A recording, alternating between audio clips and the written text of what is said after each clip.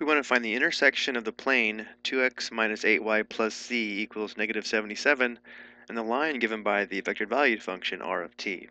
Let's first write the parametric equations for the line given by r of t. Notice how x, or x of t, is equal to negative 1 times t plus negative 1, or just negative t minus 1. Y of t is equal to 2t plus 6, and z of t is equal to negative 6t plus negative 3, or negative 6t minus 3. Now before we find the point of intersection, let's look at this graphically. So here we see the graph of the plane as well as the graph of the line. We're looking for the point of intersection, which is this red point here, where the plane and the line intersect. To do this, we'll substitute the equations for x, y, and z into the equation for the plane. This will allow us to determine the value of t that corresponds to the point of intersection. And then we'll use the parametric equations to determine the coordinates of the point.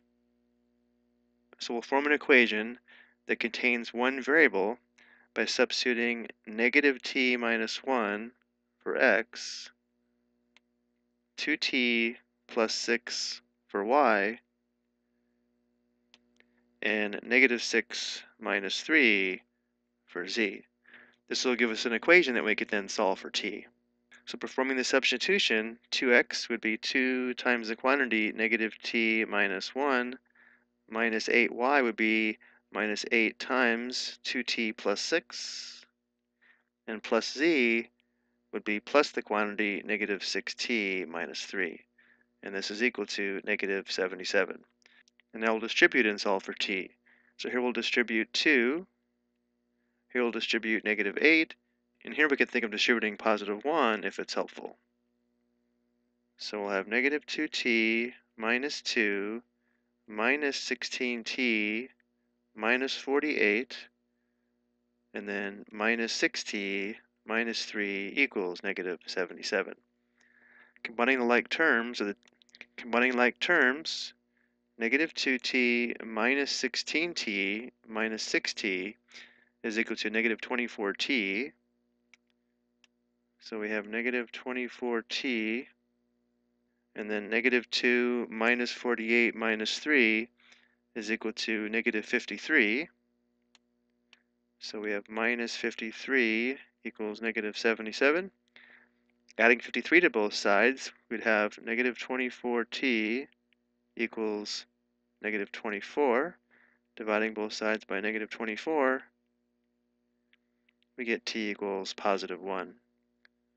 So now if we substitute 1 for t into our equations for x, y, and z, we can determine the point of intersection. So x of 1 is equal to negative 1 minus 1, which equals negative 2. Y of 1 is equal to 2 times 1 plus 6, which equals 8. And z of 1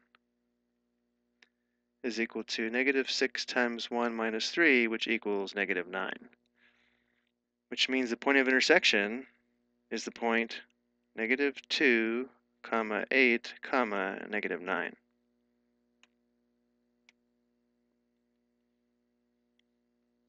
So going back to our graph, we just found the coordinates of this red point here, which is the intersection point of the line and the plane. I hope you found this helpful.